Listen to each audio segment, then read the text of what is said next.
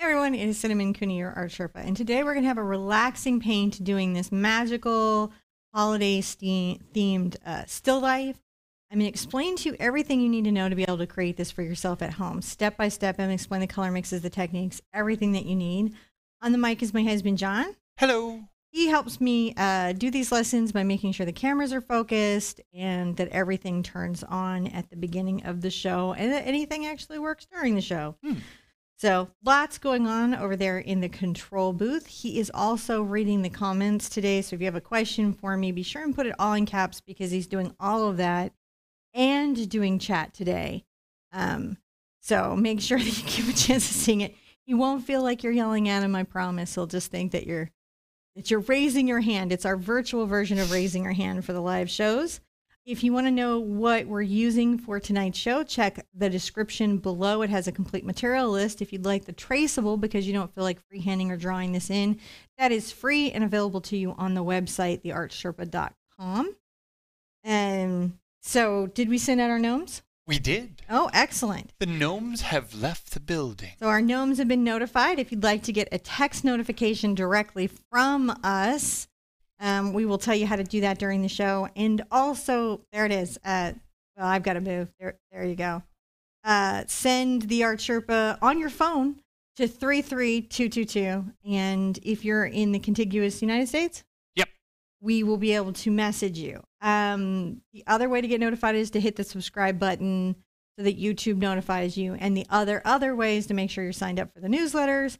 We were going to have a answer about the newsletter today about if they have that in their dashboard. I don't know that we got that. I don't know. I have not heard anything, so we may not have an answer back on that yet. Being that it's the weekend and apparently other people are not wanting to work every minute of every day. It's a weird thing that they have. I don't know why they would be that way. I don't know, but they, apparently there's life to be living. Some feelings. Feelings like they've got to leave the basement of the coding.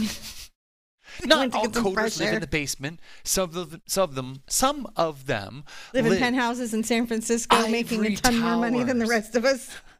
Or, there's a handful of them that live out on they got their cool getaways where they're out in their little coder land. In the coder land. Actually, now that we've just made everybody who's technologically capable of crashing our system mad. Actually, we don't know what mad. Please don't Gamergate us. Please. All right. So today we're painting on a 9x12 surface. We've got black paint out. This is carbon black, but you could use Mars black, anything. We put wishes on the canvas. So let's take a deep breath. So what I would say is for these, I have wishes that are sent in requests through the Facebook group and different things that people write me and that I see.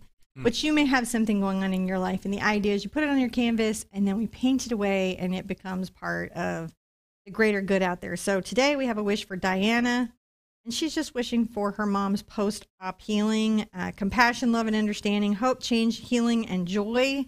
I tell you, each of these is getting lots of requests coming in. So I think that is what the majority of people are looking for, is just us all to come back together. Safety for coastal cities and healing after fires. So those are some wishes. I'm going to take a big brush here. And I'm going to go ahead and I use purple. And that's because it would blend okay into the black background. I'm going to go ahead and just start to put these into the ether. Into the ether where they go and hopefully impact a positive change. You never know. Ether is good stuff. Sometimes it's the positive change in us that's the big deal. I would say oftentimes. Yeah. Not that the universe needs to come and do something for us. It's that we need to get clear on what we want to see in our universe and become part of that. Reach over here.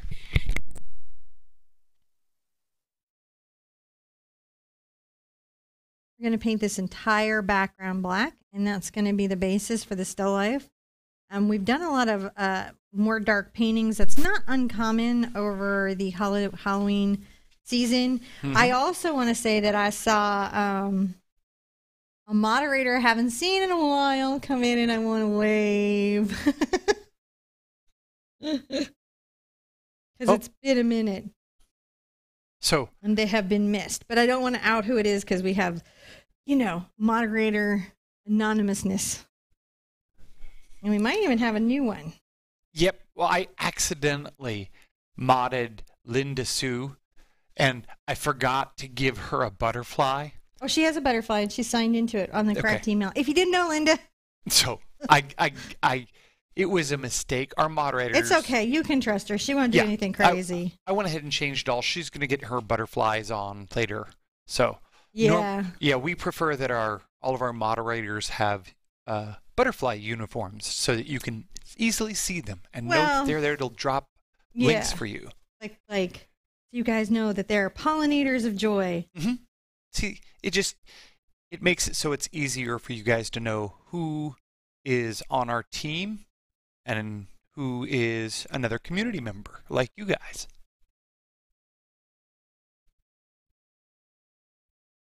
Just helps us, All right. So when you have a beautifully solid black canvas, take a deep breath.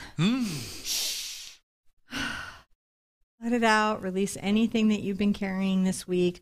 Today is going to be just a very calm paint because that's what we need right now. It's a nice, calm paint.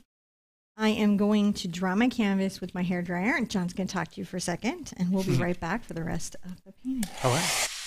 So, guys, if you're just joining in and you're new here on YouTube, this is a great place to come and learn to paint. Cinnamon has, oh my gosh, over 1,000 paintings that she's done here on YouTube, I think. So if you go ahead and click down there on her channel, but before you do, click the subscribe button, then click the bell and click all. That way you get notifications when we go live. But then if you click over there and click on, the Art Sherpa channel, you'll see that there's playlists with hundreds and hundreds of videos there. Plus, it's all on our website. So if you go to TheArtSherpa.com, you can click on the calendar, and the calendar goes backwards in time as well as our forward scheduling. So you can go back and see all the videos we've done and some of the questions that were coming in. If you're interested in becoming a moderator or helping with our team, we don't do a lot of call out and requests, but there's some folks here asking in chat how to know about that. So if you're interested, you can email support@theartsherpa.com. And we'll get back to you guys with some information on that. But we'll be putting forward our moderator program a little bit later. So we'll have that on a public page. They were asking how to become a moderator. Oh my gosh, thank you so much. Think about this deeply, though. And if you ask our mods, we don't just suck you in a little bit. You get pulled way Do you see that face, though? In. That was the face of your wife walking in on a conversation going, what were you talking about when I was out of the room? Virtually out of the room, anyways. So there is a traceable for this still life, and I don't expect you guys to be freehanding it or drawing it. But I am going to do that just in case you're doing that part of the lesson as you follow along with me. And the first thing that I want to do is work on the bottom. And on the bottom of my still life, I set this up, and you see it more in the traceable. And I'm going to use a tool. This is called a T-square. Now, these can get very pricey, especially if they're for architectural work. But these should be about $3 online. And they're just a really great tool when you're trying to get a straight line. I am creating a book binding here that is about 1.5 inches wide. So the book binding that all the still life is going to sort of sit on is 1.5 inches wide, and so we'll have the book there, and then we can kind of imply that here, though we're going to have lots and lots of moss. I want to come here and sketch in a wonderful mug. So this is our mug of magic, or at least that's how I felt about it when I saw it. So I'm going to sketch in a little bit of a curved line, and I'm going to bring the sides down to a slightly shorter straight line. And even though we're going to have lots of moss and lots of things layered in front of this, it doesn't hurt us to do our best to kind of draw that in. I'm going to bring a handle over here. It's a curved line and another parallel kind of curved line coming in, just to generally do that. Now we have a couple crystals, but we're going to be doing that a bit later as we go. We just want to get some blocked stuff in. And up here as well, we have a box that one gets. A bit of a box. And remember that you want your lines to be parallel, so your vertical lines should be parallel to each other. And even your converging lines. And you want the lines to converge a little bit going back to give you a little perspective of the box going back. And then we'll bring this forward. This is an interesting question. Parallel lines coming forward and then down. All right. So I guess what I'm going to need to do here is flip the reference. Because... What happened with all the reference? I don't know what is going on that they all flip when they go. There's a reference. There's a reference ghost. I checked this one before I sent it over. I think it's something when it sends it. There's a reference ghost that there is a reference something going on. A gremlin for sure, perhaps a haunting. It's an event. I will take that. Now I want to make sure the top of my box is also straight if the front of the box is straight. So that's always something to go in and make sure that you have those lines lined up even as you go. And we will have a couple candles here.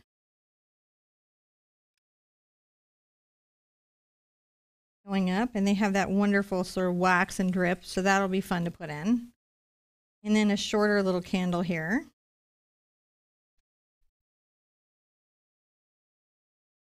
Coming right there, little lines are kind of vertical.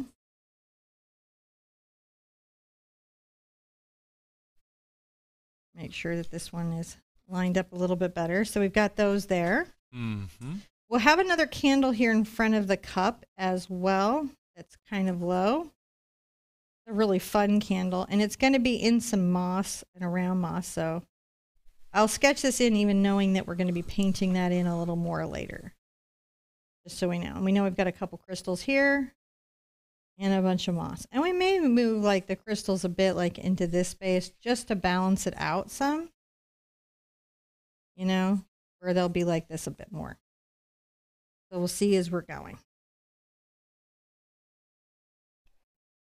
Going to add some little bookbinding details here.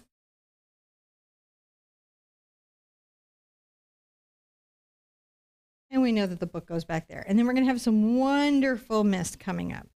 So that's the general sketching in of everything. Now, in painting, I'm going to put out all my colors. I like to paint the things that are furthest back, the things that are away from us, and then move it forward, kind of layering it forward. That way the object layers work well in relationship to each other. Can we zoom in on here on the... on this. Where do you want to put the reference photo? Well, do you mind? Well, I'll let you put that over there, and I'm going to we'll talk about this. Okay. So what is the furthest back here in this that you're going to start on? So I'm going to start into some of the mist, and then I'm going to pull the candles, the box, and the cup in. Okay. Kind of pulling those in. I've got the glow. I've got some light effects. So there's some stuff that we've got to do. Then we've got kind of a mid-ground of crystals and moss and things, and then we have the book down here. So it's really quite a shortened layering of objects. And I'll go over the colors just as soon as we have those out. And we're going to be using most of the colors in our set today. So that'll be really good. Oh, check this out. I can kind of do something neat. So I was just wondering if I could do this. But let's say that you wanted to talk about this. We're not quite to the place where I can give you something that you can draw screen on screen, but check this out. I can, with my color adjust. Where did it go? I just did it. You can't draw screen on screen yet? That would be really cool. Look at this. Kind of like there. So you can kind of now put your hands down there and talk about what you wanted to do, and you can see the ghosting. It's true. I think definitely. Like what you were just doing. I was just like noticing that. I was like, how can I make that happen? All right. Anyway, sorry. Boys and their toys. Boys and their toys. So tell me about your paint. I will in just 1 second. We get it all out here, and then I will lay out all the colors so you guys know. And these are also in the description. So if you're needing to know what these colors are, They're listed in the description below and their exchanges, though we will talk about that and go over it. Okay. So this is what we have out. This is purple. It's like a Diox purple. You could use any purple you have. This is Phthalo green. This is Azo yellow medium, but you could just use Hansa yellow or CAD yellow medium. Burnt sienna. This is carbon black, but you could use any black you have. I have Phthalo blue, titanium white. This is Quinacridone Magenta. You could use any good magenta that you've got, and this is primary red. You could use a Napthol Red or a CAD red. So whichever you have in your set, don't worry about that. You are okay. I'm going to start with a number 8 cat's tongue, and I'm going to begin to paint my candles here. I'm going to take a little bit of my pink and my purple, and interestingly enough, my white.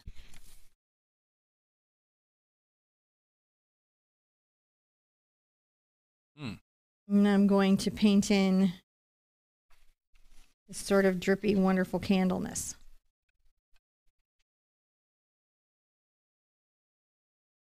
I'll move this over here. Hopefully not put my brush in my coffee. I'm going to kind of come across. So this is a base. We're going to build up lighter and lighter layers to take these into more of a white. But we're going to have this purple pink base underneath as part of the glow. And that'll be real fun when we get it and mix it into the yellow to create the white glow in the candle as well.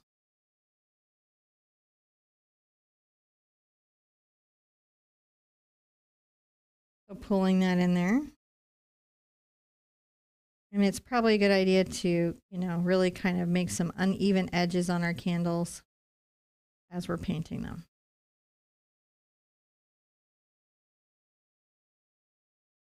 Just being calm and painting them there. I'm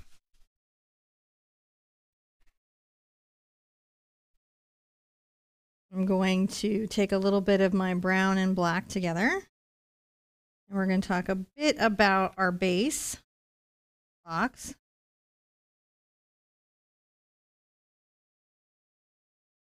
And I might go a little more brown in the front.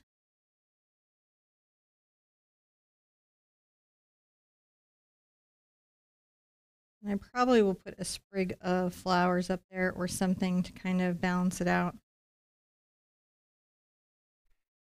But I got to get the brown in, and we'll get the wood and everything in on that as we go.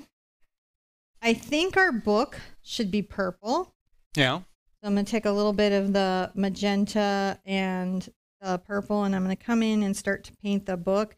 This is a little bit far forward, but it needs to dry for a minute. So I'm kind of going out of my order just to make sure that this is nice and dry when we get to it. And we'll put this also underneath all the moss and everything that we're going to be adding to the top. We'll have this be underneath. So if any of the moss is showing what's underneath, part of the book is what we'll be showing. So most of this here will be covered with moss. We're just making sure that that which peeks out looks pretty solid. So nice kind of purple purple. Let's get some blue into our mug. I'm going to take a little bit of white into my blue and start to paint this wonderful, wonderful mug.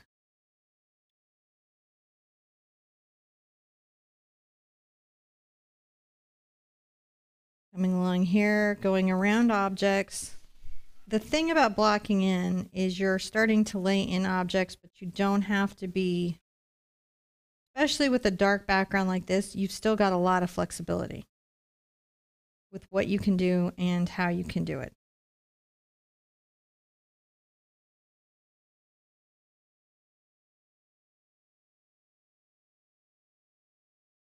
Nice little coat there.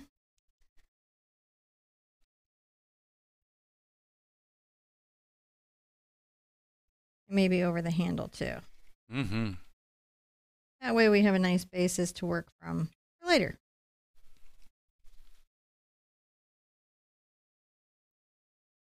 Saving that up for later. Now I'm going to get into my mist here, and I'm actually going to start with a little blue into it, and I'm going to start with my cat's tongue. And I'm going to brush up softly and kind of curve. Oh, give me this. There we go. And this is going to be kind of a definite, distinctive dry brushing.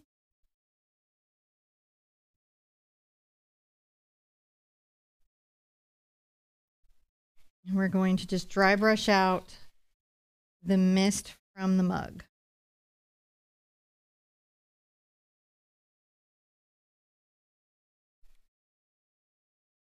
Lori called it. It's all about the layers. All about the layers, especially on something like this sort of mug mist. It's also about like getting nice curves in your lines and kind of observing. Put a little purple in that stroke. Some of the curls and things that the mist, sort of little misty mist, is doing off the cup. I'm letting a little of my purple and blue get in there underneath, and then we'll highlight with some white.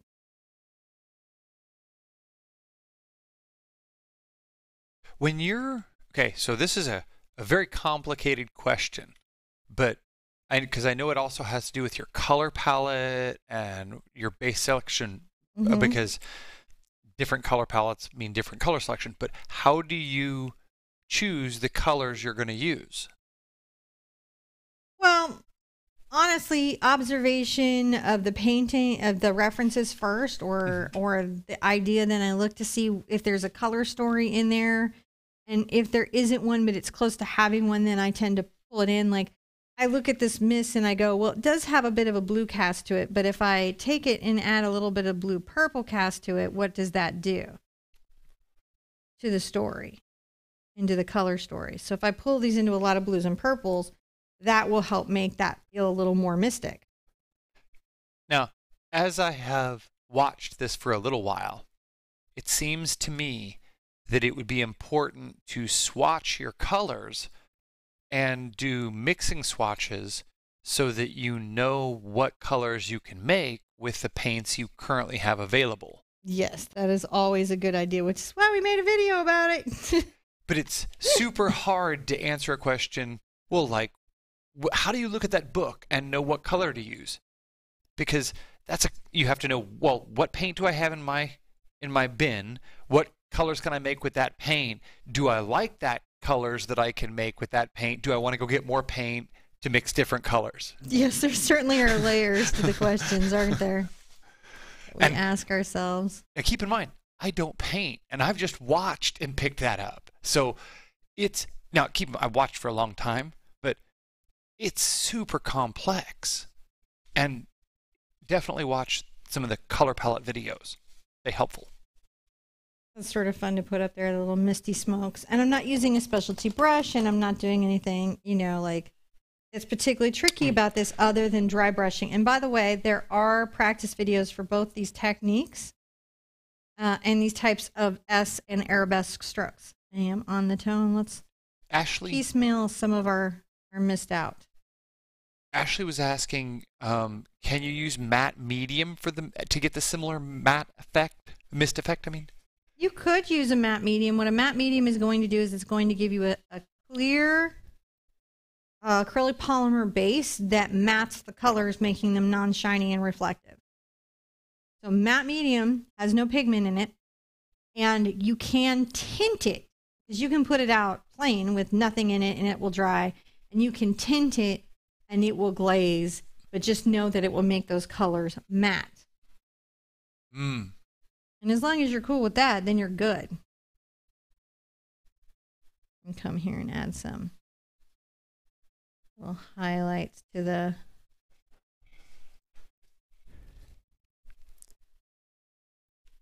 mist areas, just to show that they've got a little form.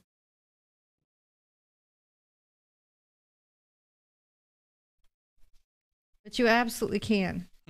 You can do a lot with just any medium. Just think of medium as something that alters the base nature of your paint. So if you have thin paint and you're trying to make it thicker, I wouldn't add glue or cornstarch or any of that stuff to it. What I would probably do is, if I couldn't upgrade all my paint, I would get a heavy-bodied medium and mix it into that. I would put my expense into that and then mix my paint into that. Yeah. Because it will stabilize even my craft paint. I can take craft paint and use that and make a heavy-body paint. That's interesting. You know what else is interesting? Mm. Our website has this calendar tool that you can look back in time and see all the videos you've ever done. This is true, and there's been a few. There's been a couple. So if you were curious about, say, how to make misty stuff. I mean, I would have a video about that. I would definitely have a video about that. So I've got my smoke up, right? And we definitely have some different little flares and everything, but we can add our little magic. So let's work a little bit on our candles.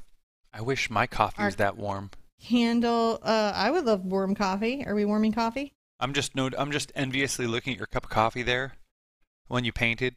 Oh. It's like my coffee's not that warm. So I'm making a lighter color of the purple, right? Because we're going to take our candles and we're going to make them seem a little bit lighter. I'm going to go on the toe of my brush. Okay. That is warmer. Relative time. We're testing product stuff. So I'm going to bring some drips down.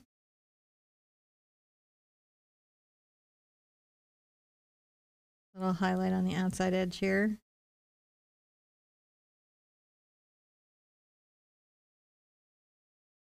Need to brush that down.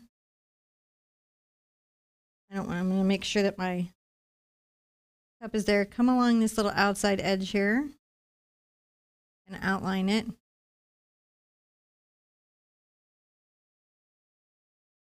If you need to improve the flow, you can always add a drop of water into your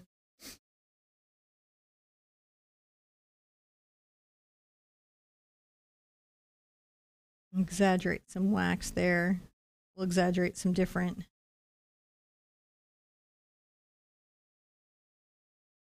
Thank you.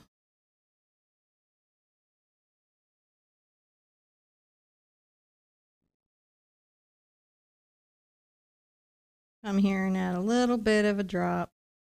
And I'm going to do the same over here. Breathing deep, enjoying the process of painting my still life. They see stuff in your steam. There is stuff in my steam, There's a I dragon. imagine. Do you see the dragon? Oh, yeah, there could be a dragon. The dragon in the steam. That's the kind of cup of coffee I need. Dragon in the steam cup of coffee. You know, when you pour it, the dragon comes out and says, "Oh, I bring you caffeine." Oh, I bring you something. So there's just another nice lightening layer. I'm going to be pulling those into, a brighter layer. I'm going to take a little of my brown and yellow and black mixed together. And I'm making a lighter little wood color.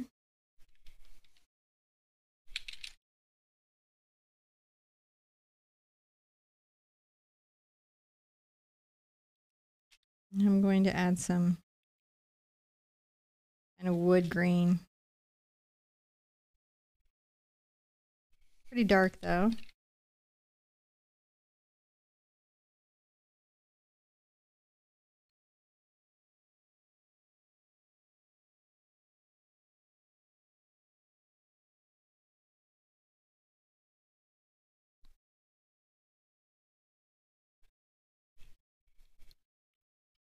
Just a little bit of dry brushing, brush out some of the grain on the wood.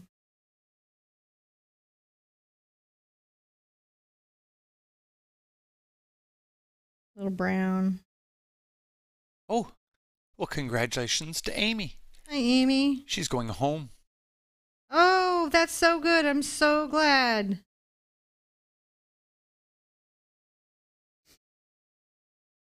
Bring a little bit of a dark value here. I would say the hardest things about the box are kind of just keeping all of its edges a bit square. Amy is one of our longtime community members who is having some, who is recovering from some surgery, some rather major surgery, and is on her way home. So we're just wishing her congratulations here in chat. And so that's, if you're at home wondering, well, why is that? Why is that Amy a big going thing? home? It's because we definitely want Amy to be able to go home and be happy. And be happy. Now I'm going to take some of my detail brushes, and I should have some put. This is so weird, but I've got one over here, so it's okay. Which do you have? have? I'm going to grab a little detail brush. All right. And I'm going to take a little blue and black and white, and I'm going to make a pretty dark color, but one that will show up over the black. What you doing? Oh, okay. You're going over there. I'm going to bring this little light up, and if I need to add a little blue and white to it, I will. I just need to be able to see it. I did not expect that. I'm there. No, it's good. I just did not expect that color paint for the stem. Yeah. I mean, stem. The wick. As long as it's not a John Wick, we'll be okay. No, definitely. I haven't ever touched anybody's dog, so I have no John Wick fear in my own personal life. Like, seriously. I'm never like, oh no, John Wick might come for me. Because I'm like, I've never messed with John Wick's dog. I know better than that. I don't touch people's dogs.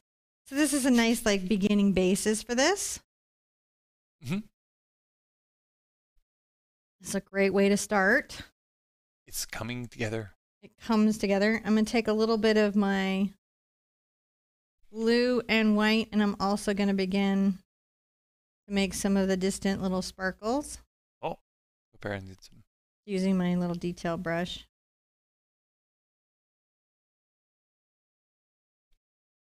While you're doing that, I'm going to do something here. Little blue and white.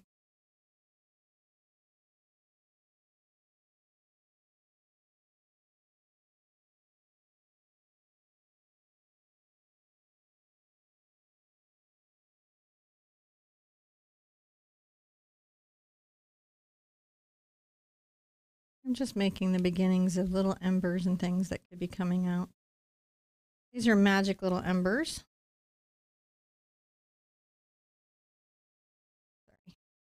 And come there and we're just pushing these around where they could be at. Magic little embers, right? Yeah, I wanted to come in and add some white dots in a little bit, but we just want to start here. Everything okay? I want to be able to see something and make your painting.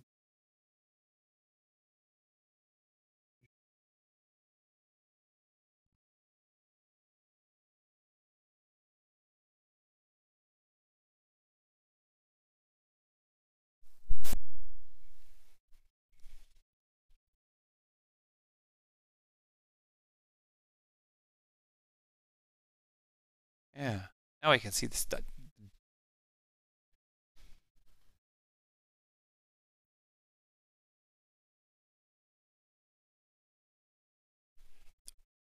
So, if you would like to go to our website and find a video that so what you'll do is go to TheArtSherpa.com, then click on videos, and there'll be a little search button right there in that video area, and if you type in your keyword there, then it'll show a bunch of stuff.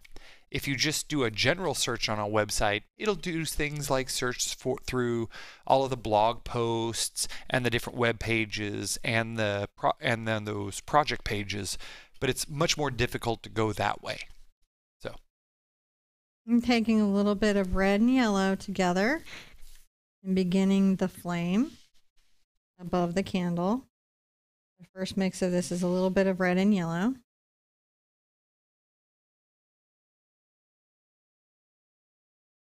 I always make a point of not actually touching the fire to the wick.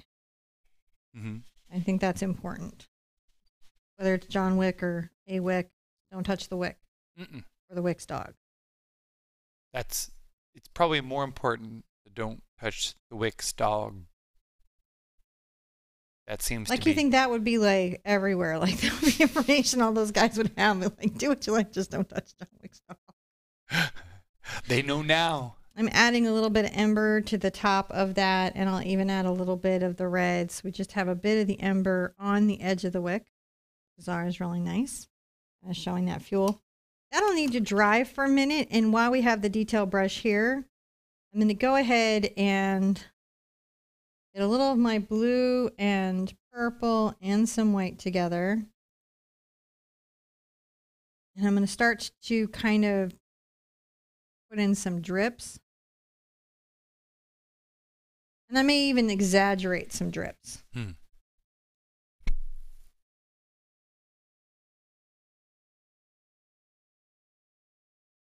This dark line is the shadow of those drips.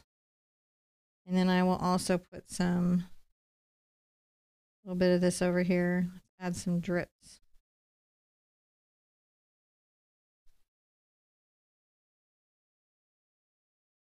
So where I have those drips, I'm going to go ahead and take a little of my purple, pink, white mix.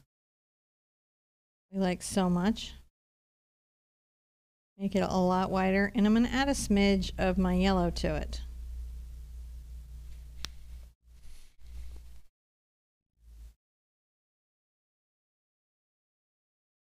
And around the edge of this, I'm going to add that yellow. Just calmly pulling it down. It's going to show the glow of the candle happening a couple of places.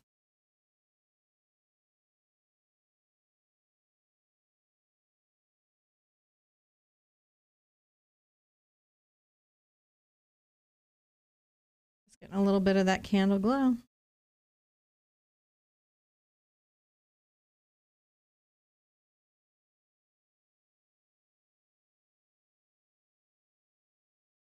And a little bit of the regular candle color, which is the white, purple, and a little bit of the pink.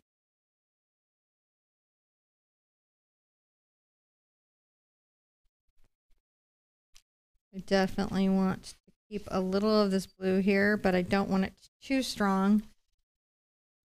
So that's going to be a little balances coming in and having it just be like a bit of a hair of something.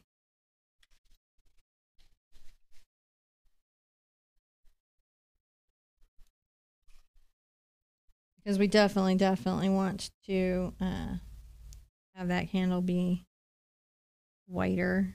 I'm going to come under here too, back the other way, and you can kind of see how it pops a little bit. It pops it a little bit, and it takes a little of that. The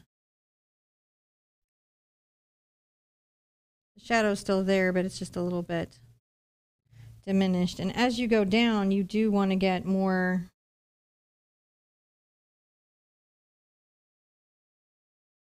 into the color that we've got here.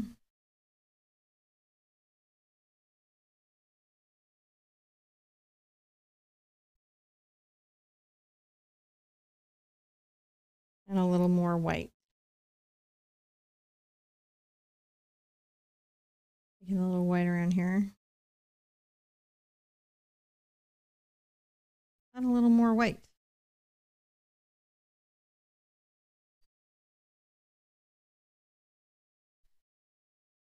Just using my detail brush.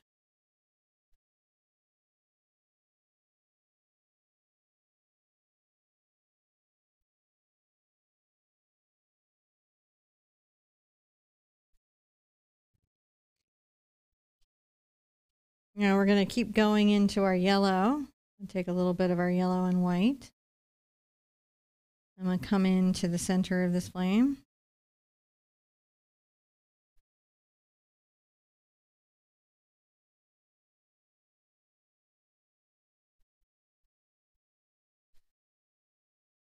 And again, right here. Come back and exaggerate the red in a minute. Now you can get a little bit of it, the red orange going right now. Because that's right here.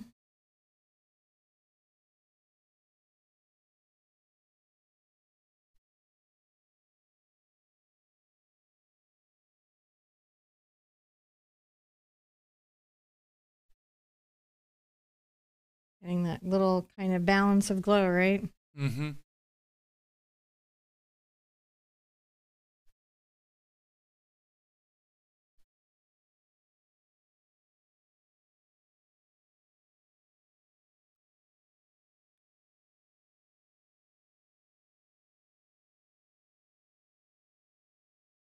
A little painting that up.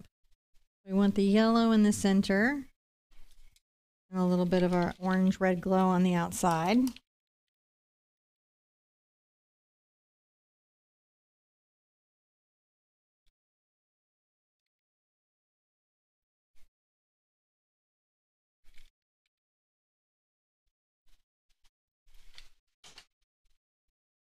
There we go. Mmm. Now I'm going to take the back of my brush and kind of dip it up and down in paint. Oh, well, you're moved away from me. Oh, man. Hold on. Let me watch that. You went too fast. I thought you were doing that over the top of the... Oh, yeah. So you don't have to have a specialty tool. Nope.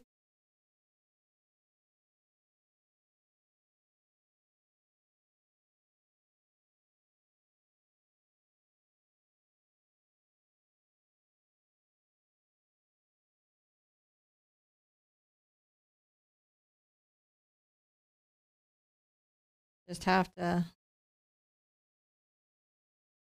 make a mark.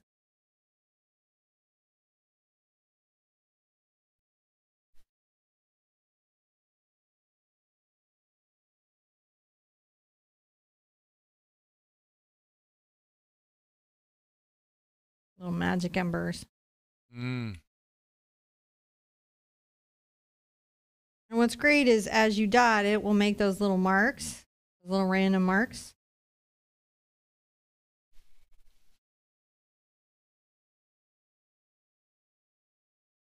You just put them where you want them.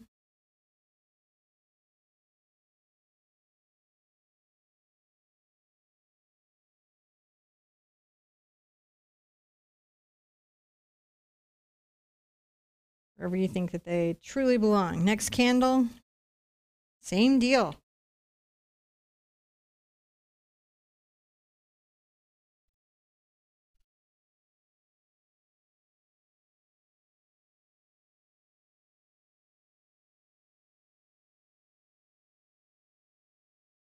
Yellow mixed into the light purple pink mixture Mmm. to show the glow.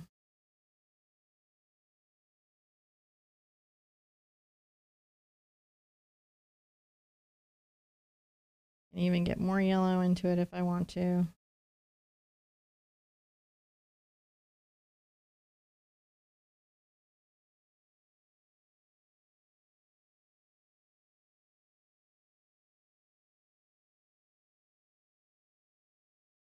Whatever makes the candle drip, you do that.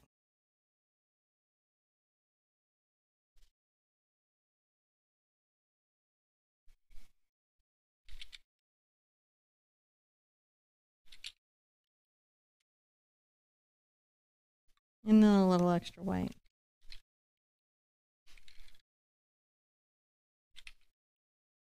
Just putting it down there. Deep breath. Enjoy the process of painting. Enjoy the process of just having a nice mellow moment in your life. I'm gonna add a little bit of white right here.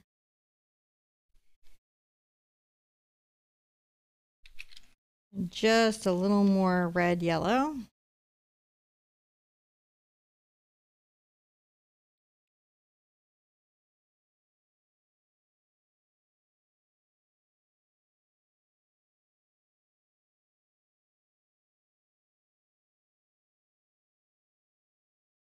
Maybe a little bit of that. A couple places on the candle. It's fun. Mm-hmm. Back to the blue cup. I'm going to add just a little white to blue. And get that second layer on here.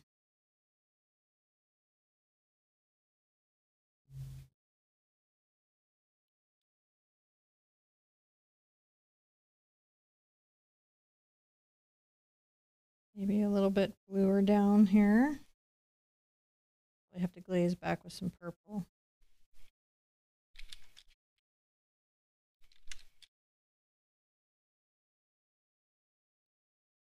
All right. So, I can't see chat. What's going on? Let's see here. Well, Lori is just sending you an awesome sticker. Hey, Lori. A little lovey pear. Thank you for the lovey pear. Thank you, thank you. I really appreciate that. Tina wants to know if you're doing all right. You seem a little chill today. I'm a little chill today. This was a chill painting day for you. Just a chilling out painting day. I think I've had a lot of coffee today and been working outside since early this morning.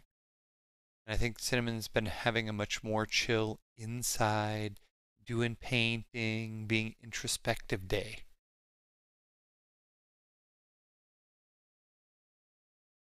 Just having a nice calm paint. So we're going to keep blending that around. We want a nice coverage of the blue because we want the cup to really show up blue. And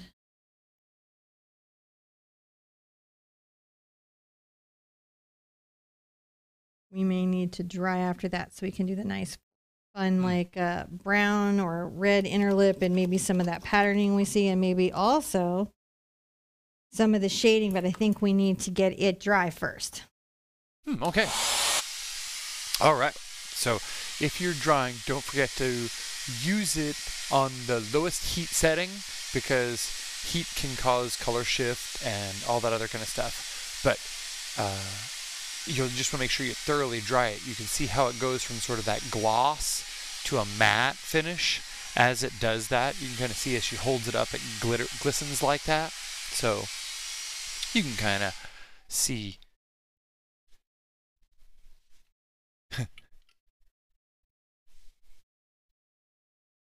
We just go ahead and get this number 12 round wet, nice and wet, and we're going to load up some black paint right there on this brush. Get it kind of fluid and flowing out. And we're going to come along and make sure that our box has some hand painted kind of wood grain on it. Generally when I'm doing wood grain, it's about, these sort of like little wood lines and capturing some of the little knots and things. Make it look can very be on something. Wood-like. Yeah, just make it be a little wood-like. A little bit wood-like. These little runabout lines. There you go. Oh, thank you, Patty. Thank you, Patty. For the heat talk. I love the heat talk. Shifty paint colors. I'm going to take my purple and my blue together. It's going to move them more into an indigo color. And I'm going to make sure that the base of my cup, while blue, definitely has this kind of value shading it up there because most of the light should be focused from where the candles are. And come underneath. You guys can do this, just except that there's layers involved and it's going to take a second to do. But if you commit to the layers, allow things to dry when they need to dry, you will get there. Commit to the layers? Commit to the layers. That's like a t-shirt. It's a something. I'm going to take a little of my brown and green. I'm going to load them up on this brush. And I'm going to go ahead and add some greenery around the base of the candles and on the top of the box. Now in this particular case, I have decided it should be kind of like a flower, so that way the moss isn't just a moss. Going to just add little leaves here and there.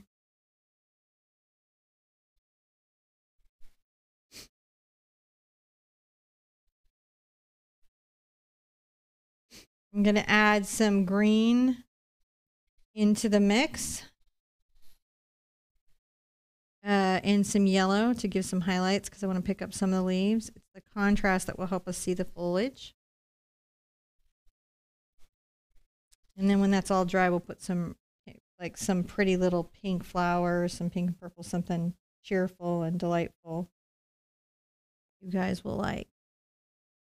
Just letting things dry and adding those highlights. You can see them just on the toe of the brush, and I just touch it, pull it to kind of capture some of the leaves.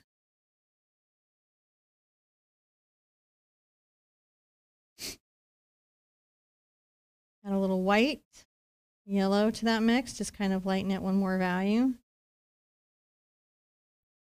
If we can get an even brighter highlight around some of the candles. Or maybe the light of the candles impacting the leaves a bit.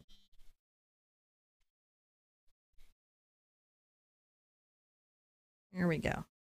So some nice, cute little hold that space, and then when that's done and dry, we'll come back in and put something else there. Now, for the white, for the pattern on the mug, I actually am going to go white first, and then I'm going to glaze it with a color. So I'm going to get this brush, the number 12 round, and I think these are Constellation is what I think this is, so we'll go ahead and start that. I'm doing this so that when I come back over with an orange and yellow glaze, that's easy to do.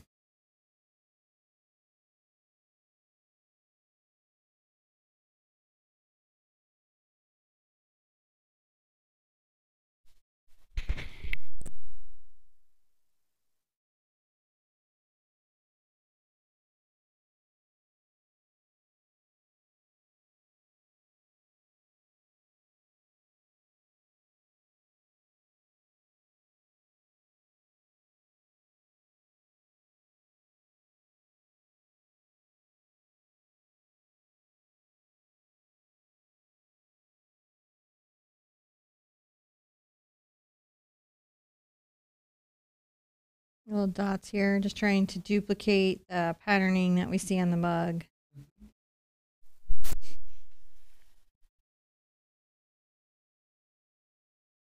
We have folks from all over the world.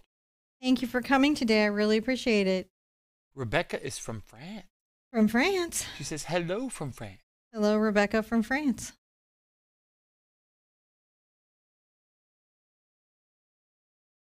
Just come here, little dot. A little dot. Little dot. Little dashes. Oh, this is fine. You're fine. You can paint this. I'm going to assume there's a dot there. Even though we've got crystals and things coming up, I just want to make sure that I've got these dots. So these are... I think these are supposed to represent stars and constellations, is what I believe it's supposed to be doing. So I didn't hand paint this mug, so I'm not sure. I'm just going with the decisions this artist made. Right. They clearly made some emotional constellation decisions. I don't know. They don't feel like constellations to me, but see, constellations are cultural. Because if you go to different cultures around the world, everybody draws pictures with stars. So they all have different ones.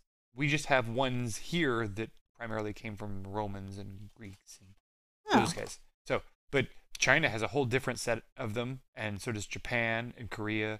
And I imagine add some yellow to my red. Yeah? Yeah. I've never done a deep dive on it, but I do know that in general, everybody sees something different in the sky, and they call it something different. Like, I imagine there's a YouTube channel about it. How many other cultures have a Big Dipper? I mean, literally, they just don't have a big spoon called a Big Dipper. So, I mean, that just doesn't exist in a whole bunch of other cultures. I'm gonna try this. So, while you're drying that, don't forget to hit the subscribe button right there below, and when you're hitting it, click the bell thing, and then an all button should pop up there. I think it's there, and you'll be able to get a notification anytime we go live through the little email-y thingy. Now I'm going to take a little of my yellow and my red together, and I'm going to kind of imply some glow here on this candle because it would be there. I feel like these candles couldn't have even been where they show them because you would see their glow on stuff.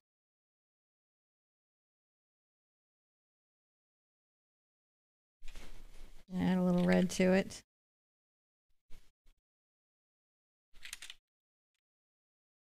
A little bit here. Just a little bit of the glow even before I add any of the reflections just to show what's going on. Now I'm going to get some yellow orange here. And go over. Now, did you rate this on a hootness? Yeah, I think this is a 2-3 hoot. 2-3? Yeah, it's 2-3. I would say whenever I do any S strokes or arabesque strokes, I always elevate the hoot level. But there's a lot of layers here and a lot of different stuff to paint. So I up that hoot scale for that as well.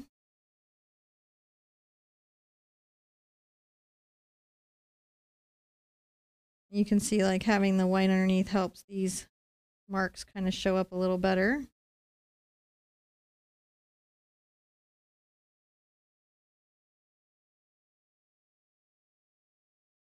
And I feel like it's going to also help. I'm going to add some just yellow right here. So Mary is in Ireland. Hi, Mary in Ireland. She's thinking about doing this. And I'm hoping that we can encourage her to give it a try. I hope you give it a go, Mary. I think it's a fun painting. I have changed my water to fresh water, and I'm going to load up some white. And that's just so that my colors stay sort of bright. I'm going to add some reflections to the cup.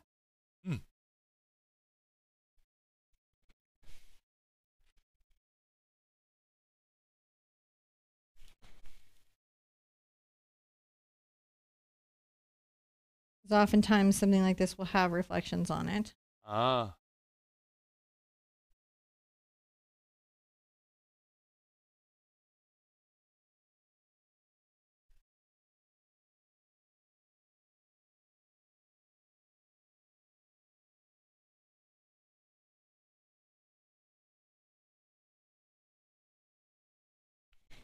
Let's see how that ends up working out when we get the other candle in. Rinsing that out thoroughly. Now, I did do the purple under here, and I've got that, but I am going to want to do an interesting trick. I'm going to take something called a sponge. This is a sea sponge. You could just do a house sponge. And I'm going to use it to initially put in some of this texture, and then I will put the other objects into the texture. This is green and brown together. We need to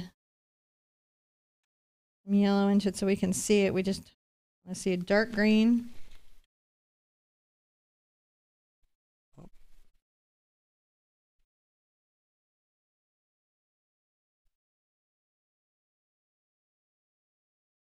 All along here. A little green. I like the sponge for moss and things because it has a irregular texture that is reminiscent of moss. You've just got to avoid the holes. Now if I want to add a little more yellow, I can come to the top of the moss.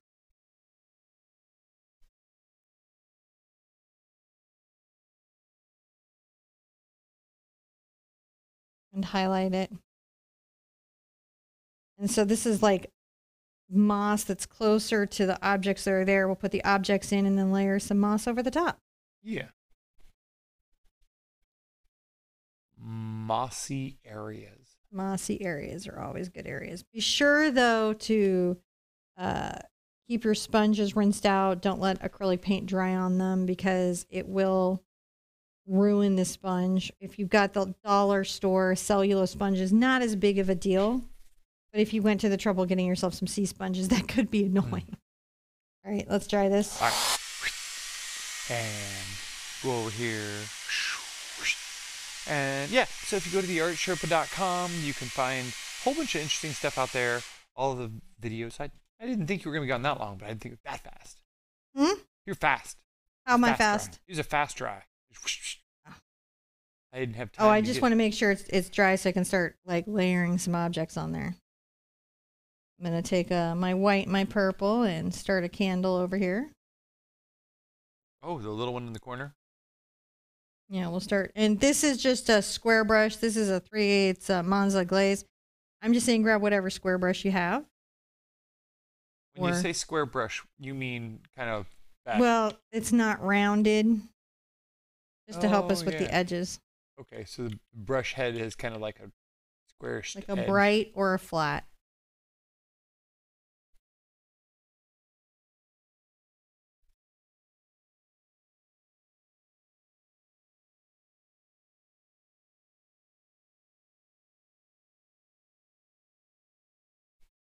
Really, for the crystals that are next to it, I'm just painting in the candle with it. Mm.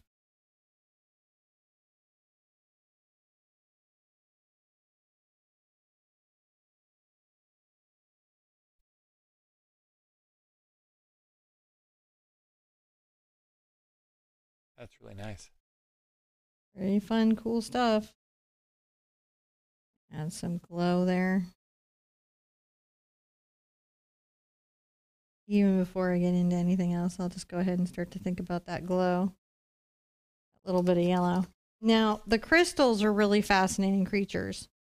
One of the things that can make them seem challenging, and I'm going to go ahead and get some white onto my brush, is both the fact that they are see-through, right? That they do. We can put it here or here. I want to kind of show it off maybe here.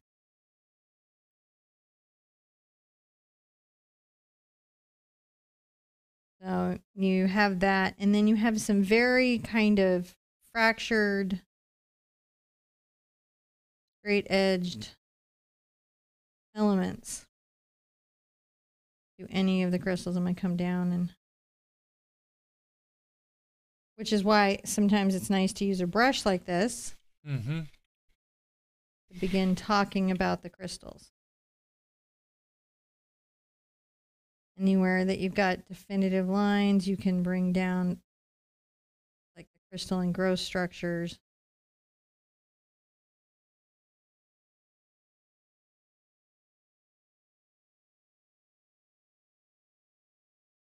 And then do a similar thing right here.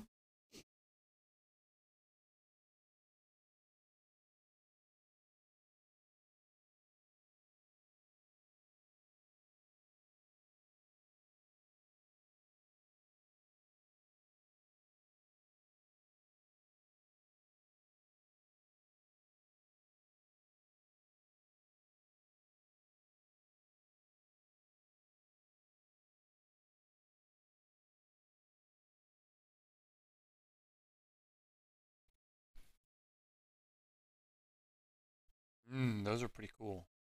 Getting those straight lines down. Crystal-y structures. Crystalline structures. Now I'm going to take some blue. I'm going to come across here in a couple places. And I'll want to keep these lines as straight as I can. Right? But that doesn't mean that sometimes there isn't something in there. You know, like I'm going to take this purple and blue and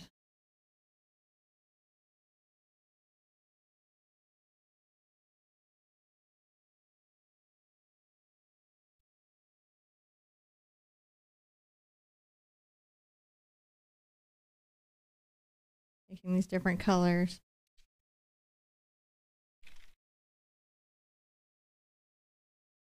There we go. Grabbing a little bit of white.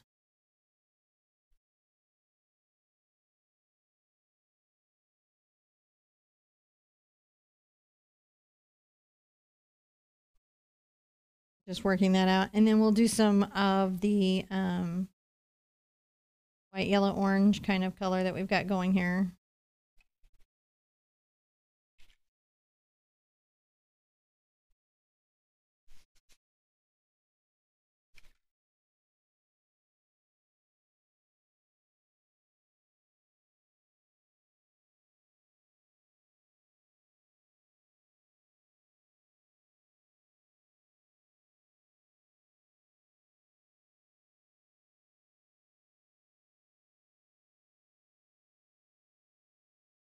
white in there. Mm. I like how you can make these crystals. I can see just a whole big garden of them being done. Yeah, I'm sure that would probably be super fun. Yeah.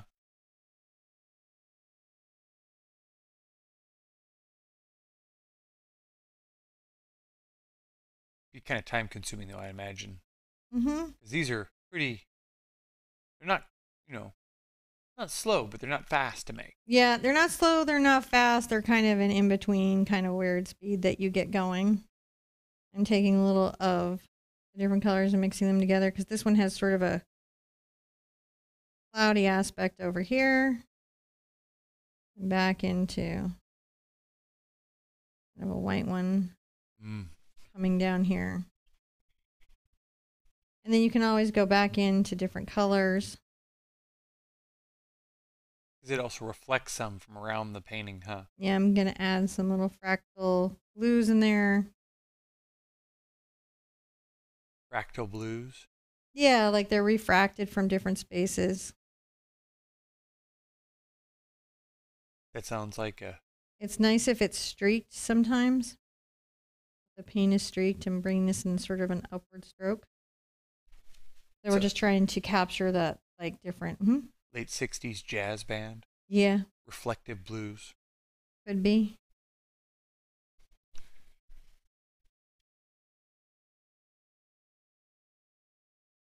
And we've also got this great candle over there, so we can take a little of our yellow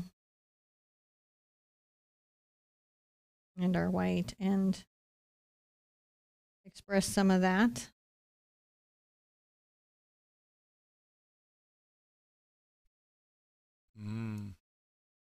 And just make sure the points and elements on it seem sharp.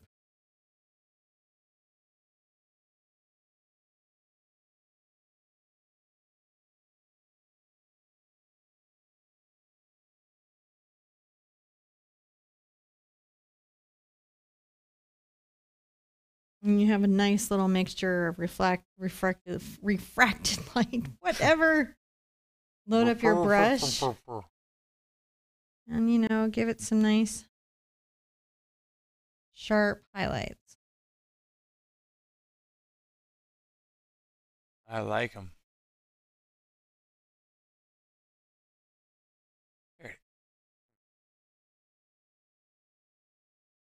Yeah, everybody definitely likes the reflected crystals. That was something that was definitely needed. Oh, good.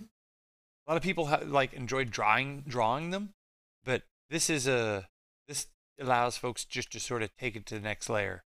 Take it to that next level. They're fun to draw. You're right. They're super fun to draw. They're interesting objects to draw. And they can be very interesting objects to paint.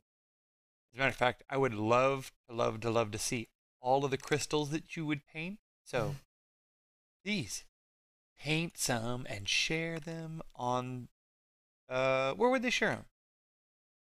Anywhere online. You can share them on Instagram. We have a Facebook group. We do have a Facebook group. That's for tutorials. It is for tutorials. If you're following this show. Yes. It's for that. Come on in and show us what you're doing. We'd like to see that.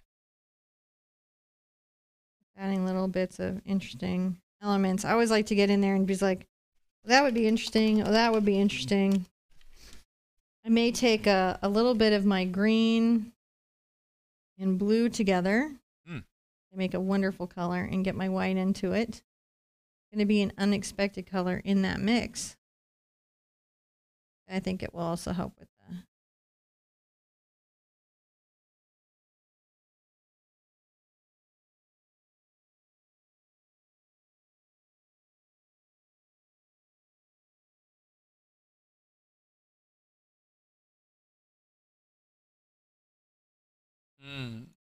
Feeling of that crystal. Yeah. All right, so we've got the candle over here, and we're going to continue to paint that. So, how long does it typically take you to plan out an original design like this?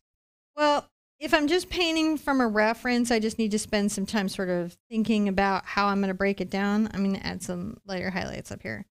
I'm going to just be breaking down, like, how would I break that image down? What would I want to paint? What colors would I want to use? Where would I change it? I spend a bit of time with it.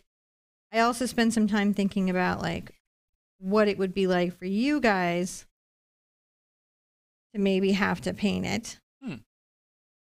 You know, would it be something that would be fun and easy, or would it be kind of a challenge? And so if I look at all that, and my end feeling is that you guys will get a lot out of it. I'm adding a little yellow highlights.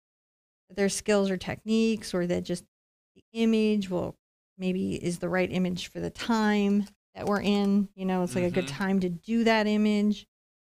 Any of that stuff, then that goes into it. If I'm doing a design just from imagination, that's a deceptive one, because it can seem like that comes very quickly, like the mystery painting that I just painted raw from imagination. But one is always sort of thinking about, I'm getting some blue. One is always sort of thinking about how to paint and what you might paint. You may be thinking more than you realize about the future paintings that you're doing, even the ones from your imagination. So I always wonder if it's like, if it's not really just my subconscious getting to do what it wants to do in relationship to that. Right. There we go. Kind of getting a little bit of that candle started, and I'll get into my small brush here. Right now, little of that. We'll get a little black on there.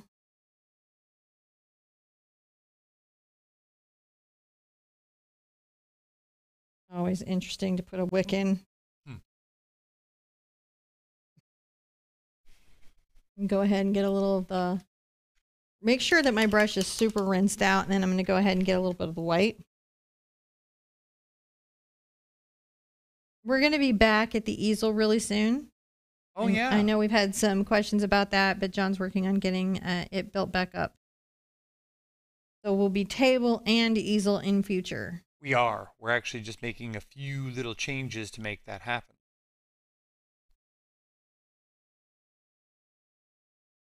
So.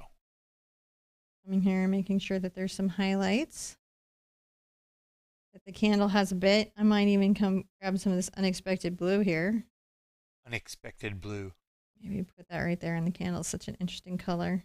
That was the first single of reflective blues. I'm going to go ahead and get some yellow and red together.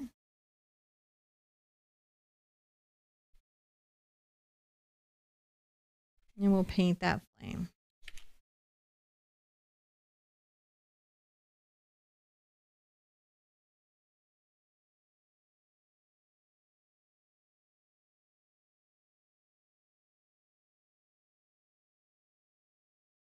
Going to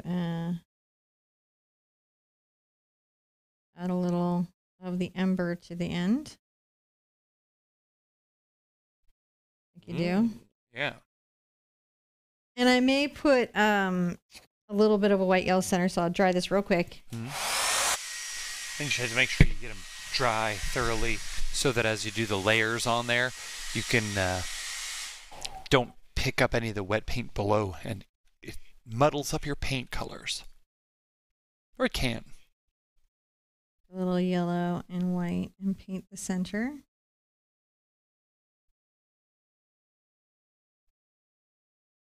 A little yellow.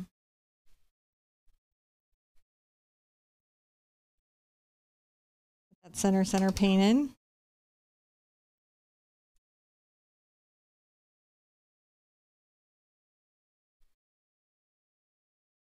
Get that interesting kind of glow around the flame,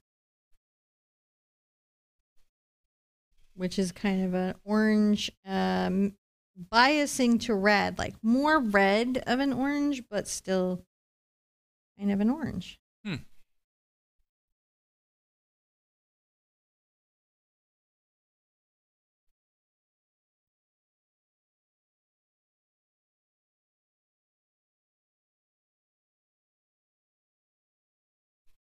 That's pretty cool.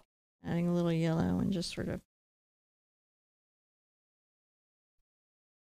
add some reflections a bit there.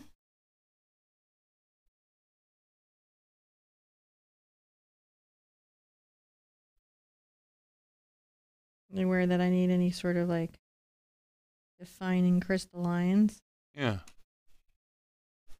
Put those there now. I need those if those were gone. More moss. Yeah? Yeah. That's, you know, I was thinking. Some of your green moss. You tend to find a lot of moss on the bottom of still lifes when they were like, I don't want to put down some cloth. So what else can I put down in here to sort of fill in the space? It does feel like there is some moss kind of event happening there. If you don't feel like I'm tired of crinkled up cloth, we're going to do moss today instead, so you can work on your sponging technique. I'm just taking the sponge and I'm going to go ahead and highlight maybe with a little green, yellow, white. A little bit of this moss.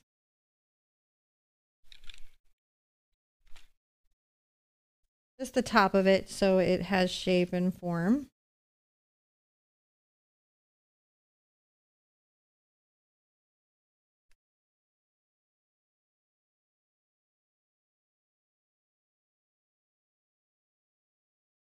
Now we may still need some down the front, but I've got to paint in the spine of the book a little bit. So hold on just 2 seconds.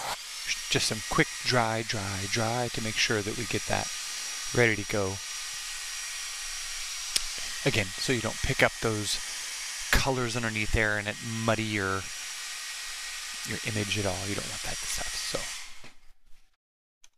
So, okay. So I'll go ahead and take my T-square and just sort of reaffirm the spine of my book. Just because, you know, it's real easy to get off your straight lines. Yes. And doing this will help. I'm going to take my square brush. This is a bright brush. You know, just a brush with a nice edge. And I'm going to come here using that. I just mixed a light color that I could see. Oh, I didn't understand what you're doing there for a second. Okay. Just to help myself have that nice edge of that book. Yeah. Now, I can bring lots of stuff over and under and around it, but this will let me have that. And I'm going to begin to kind of shade it. Oh, yeah.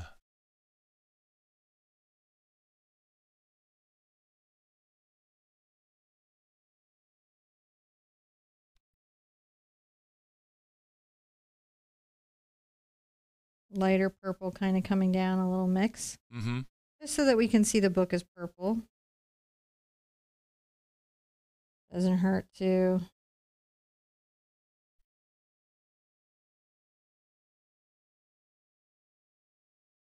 I'm going to talk about a couple little kind of publisher marks down here of the binding, gold foil on the binding. And then what's great about this is you're going to get a place to put your own title. One of the nice things about any paintings that involve books is that you can personalize them to like your favorite book, family member. It's a great place to put a message.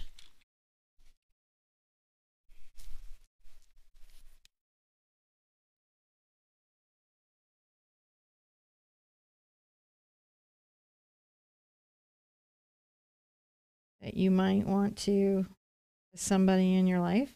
It's important to have that nice edge. I'm going to come in there and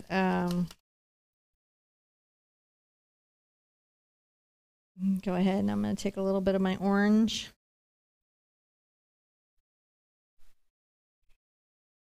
That book's pretty cool.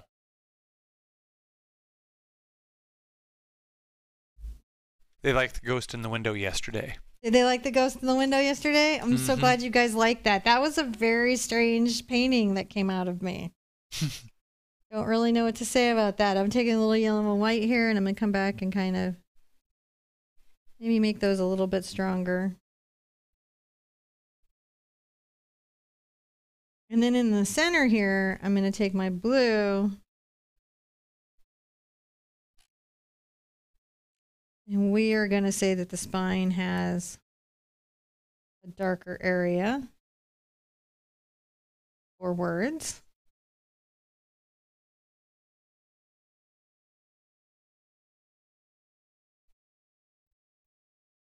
This is another good place where having the T-square can help you, because I can come back across here. Make sure that I've got a fairly straight line, get some white paint.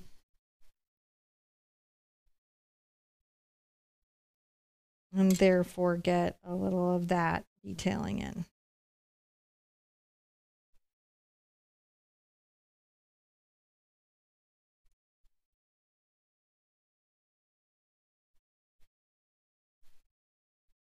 So that'll be something that you can put a word into, a message, anything. I will leave mine blank. Mm-hmm. Right? You guys put something in there that's meaningful to you. Before the paint dries into the moss, I am going to take some of my moss down over some of the So it binding. Overhangs just a smidge. Just a little bit in a couple of places. And that's so that these objects relate to each other. Right. Now that that moss is there, now make sure you protect your sponge there, whatever you're using. Oops, some water happens. I'm going to get some of my pink and a little of my white. And I'm going to come here over by these candles and add some of those flowers that we talked about. Oh, yeah.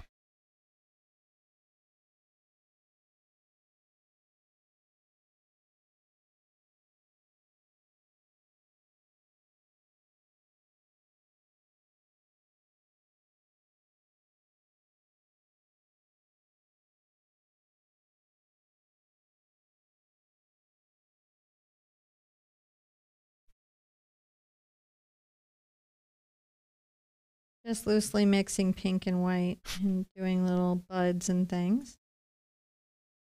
Just so that there's a little wreath of the flowers. The not sneaky children. Not sneaky children. And I think I did really like the kind of red that was down here. So I'm going to go ahead and take a little of my red and load it up. Oh, there it is.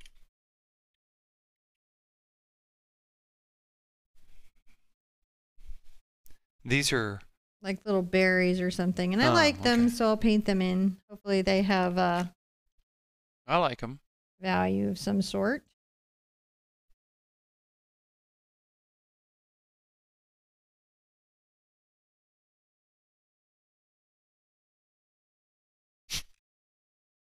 Sneaky, sneaky, sneaky. Oh, you're going down there.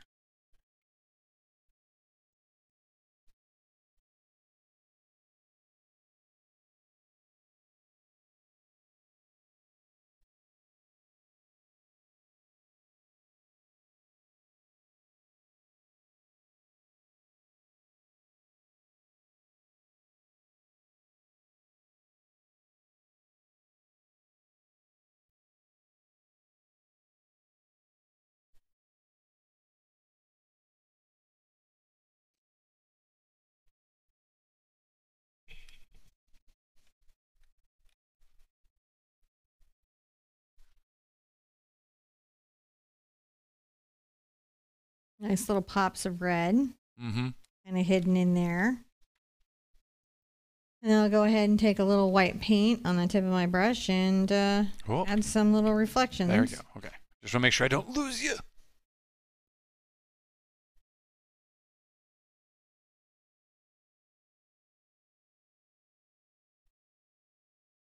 Kind of think about those reflections where the candle lights are.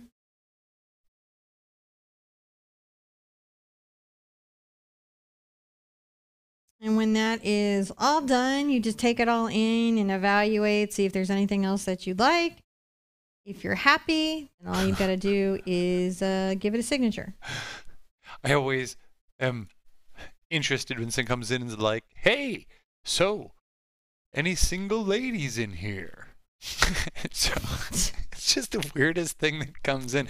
They got totally hammered out, but I had to go scroll back up and say, it's like, that's a weird thing. What was that about? I had to read the little... You know what I got to say to that is all of the people that watch my show know better than to talk to an internet stranger. Stranger danger, yo.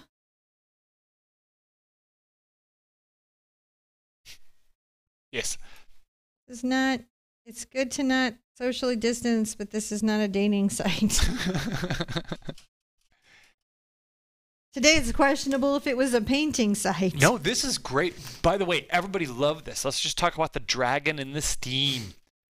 You didn't have that's what's brought some extra